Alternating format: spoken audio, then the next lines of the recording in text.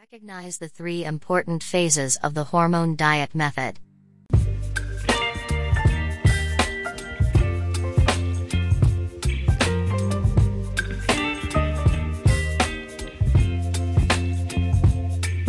Baby, you give me ice and fire.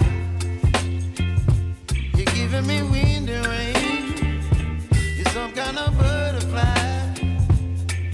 Baby, you give me midnight. You whip up my appetite. Leave me here. Various methods can be done to lose weight. One of them is the hormonal diet. To find out more about the hormonal diet method, see the full explanation in this article. There are various health problems that can be caused by hormonal imbalance, one of which is being overweight. The hormone diet is designed to balance the hormone levels in your body through food choices, exercise, nutritional supplements, and detoxification. The hormone diet method. Before doing the hormone diet method, you need to stop consuming caffeine, such as coffee, artificial sweeteners, alcohol, milk and processed products, gluten, and various other oily foods. The hormone diet is usually carried out for 6 weeks in 3 phases. The following are the 3 phases of the hormone diet method. First phase.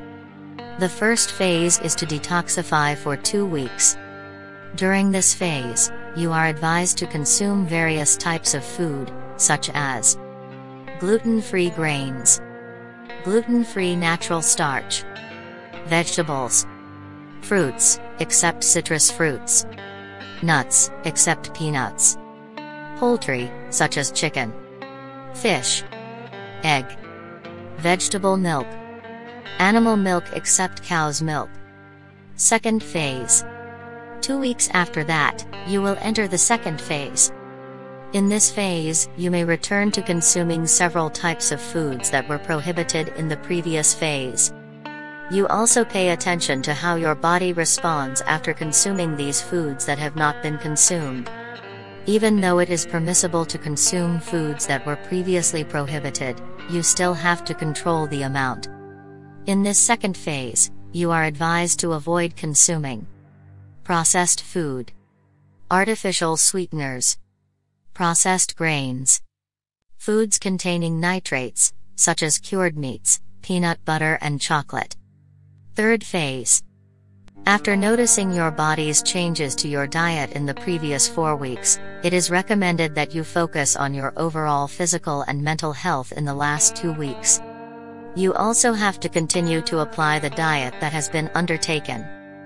In this phase, you are also advised to do some cardio exercises, such as brisk walking, swimming, cycling or other cardio sports. Pros and cons of the hormone diet method. Even though it is known to help you lose weight relatively quickly, this method still has its pros and cons. Some people agree with this method because it focuses only on non-processed foods, lots of vegetables, and lean proteins that are part of a healthy diet. While some other people think that this method is not good for the body because it is considered to eliminate a lot of food that is actually good for the body. In addition, this method still requires further research. Before deciding to go on a hormone diet, it's a good idea to consult your doctor first so you understand whether this type of diet is suitable for your health condition or not. The doctor may carry out a series of examinations to determine the conditions and dietary recommendations that are suitable for you.